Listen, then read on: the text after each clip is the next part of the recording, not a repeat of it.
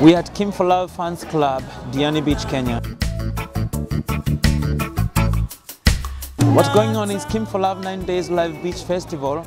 It's an event, it's actually an annual event which is all about bringing peace. It's promoting and motivating humanity. Black, white, tribes and everybody. We are just down here to bring the communities together. Let's say an art center which is also promoting locals as an art and also giving a chance to the young guys at least to make a life out of art. Most of the MCs do nothing at the street, drugs. A lot of stuff, but KIMS gives us that chance to prove ourselves that we can do something. A village of love, a village of culture, a village of art, a village of talents.